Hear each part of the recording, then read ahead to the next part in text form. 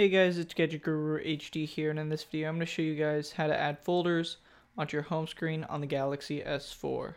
Now this is very easy and it can be done in several different ways. So probably the simplest way and most used way is to simply long hold the screen as shown here. And then you can choose to add a folder and then name a folder. So for this I'm just going to choose dog, and then I'm just going to drop an app into it.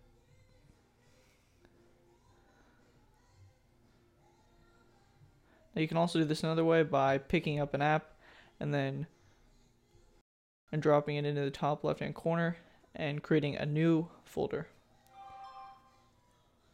The final way to do this is to go into your app drawer, create folder, and then it will create another folder. So that's pretty much it for this video.